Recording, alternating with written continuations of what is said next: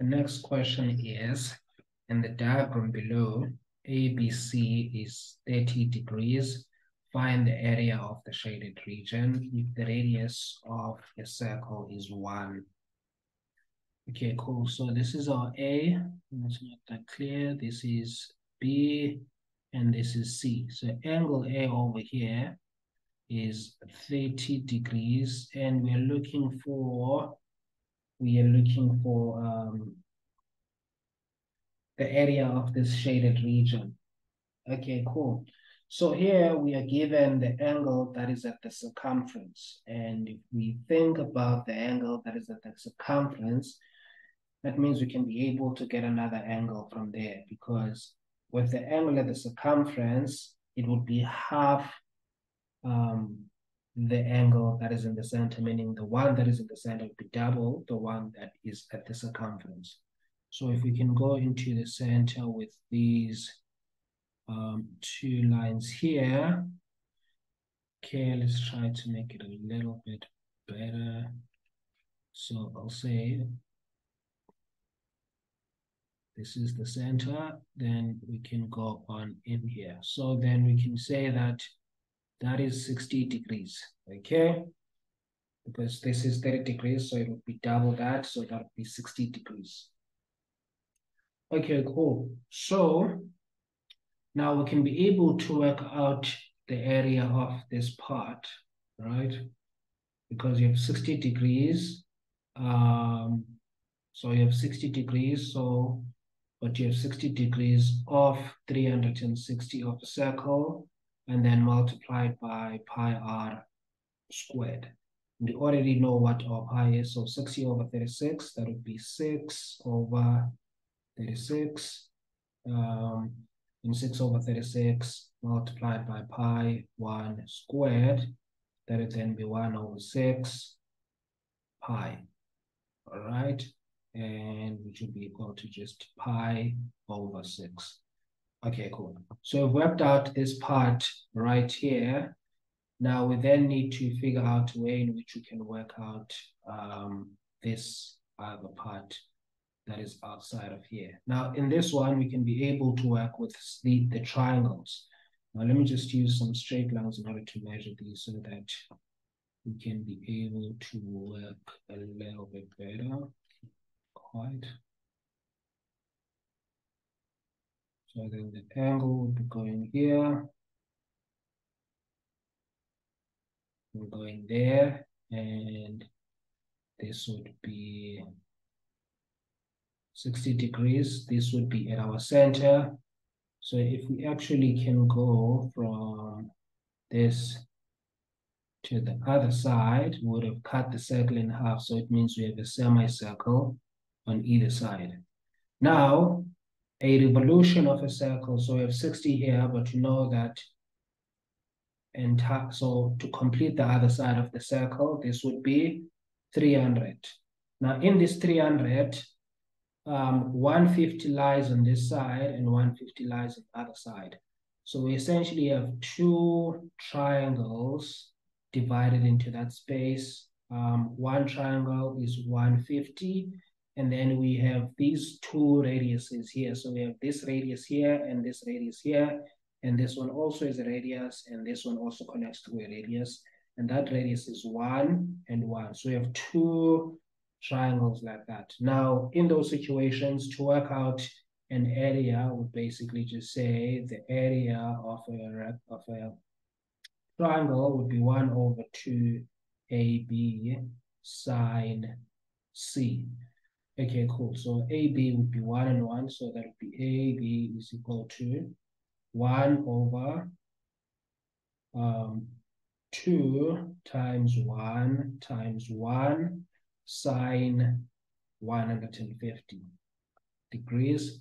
And to solve that would be 1 over 2. So sine 150 is basically sine 180 minus 30, which is in the second quadrant, and it's positive sign. So that would just be sine 30. So that would be 1 over 2 sine 30. If you remember your special angles, sine 30 is 1 over 2. So that would be 1 over 2 times 1 over 2, which would be equal to 1 over 4. Now remember that this would be the same for two triangles. So then that would mean that that 1 over 4 that you got would have to be multiplied by 2. So if you multiply that by 2, it would be 2 over 4, which is equal to 1 over 2.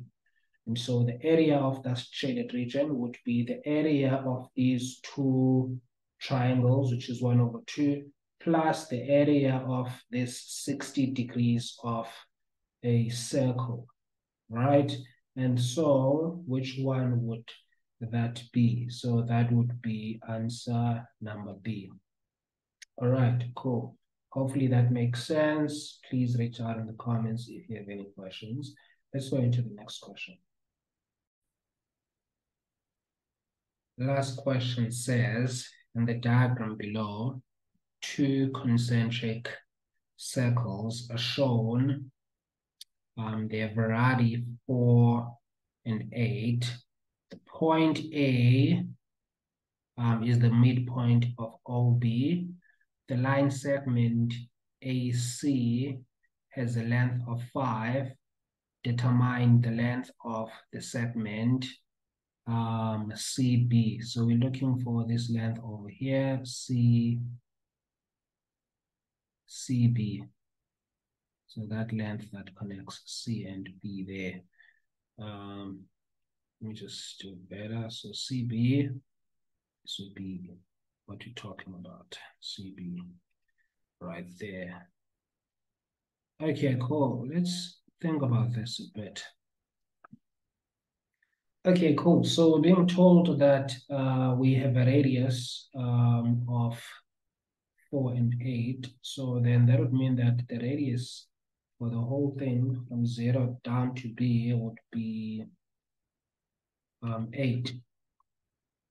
And so even going down there would be another 8. Let me just redraw it. So that would be another 8 here. Okay, cool. And then the other thing that we're being told is that here it is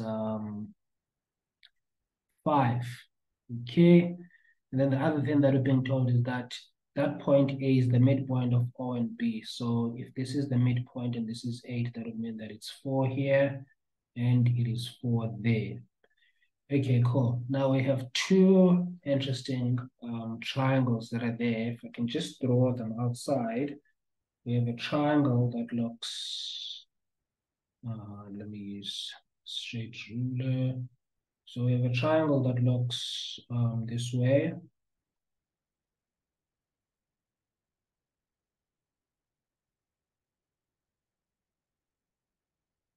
And that is triangle OCB,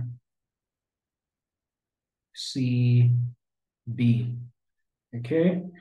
And then inside OCB, there's then another triangle. Now let's just write actually the parameters of this triangle. So we have 8, so that would mean that these two angles over here would be equal. And then we have an angle that comes from the center, which we need to perhaps figure out at some point what that angle is. And ultimately, what you're looking for, sorry, this is CB. So what you're ultimately looking for is this CB. Now, the other thing that we do have, we also have another triangle, which looks like this.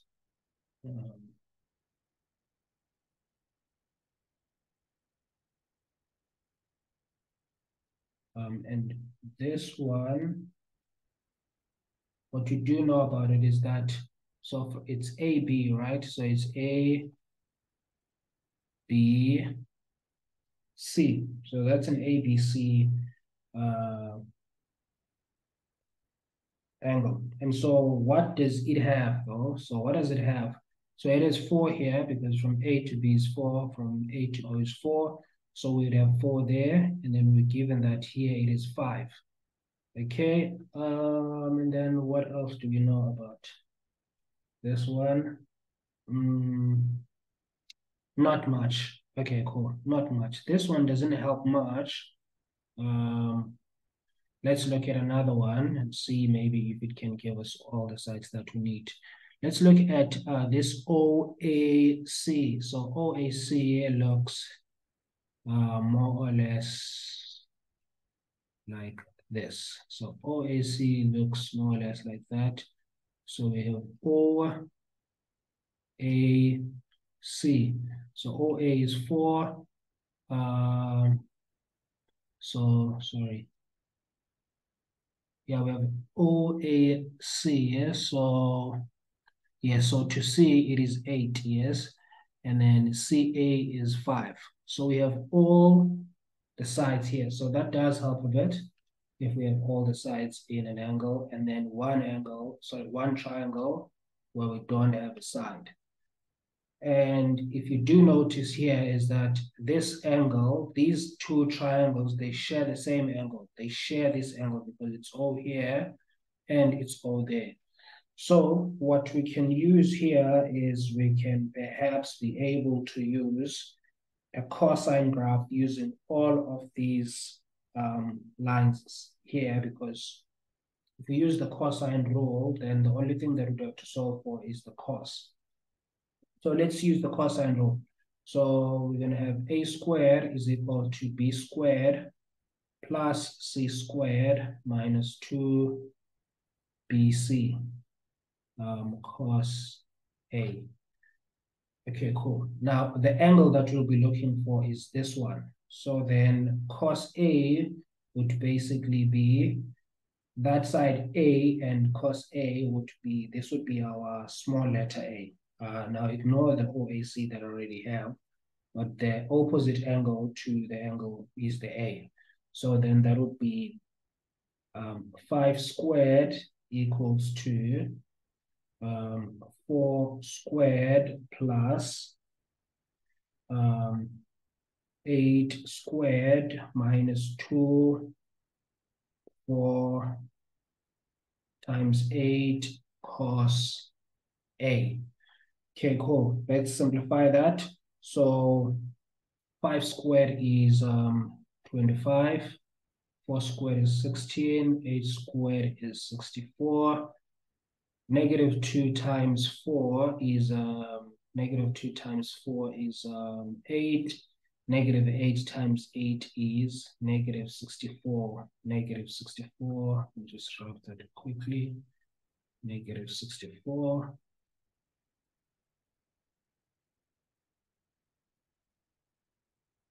Cos A.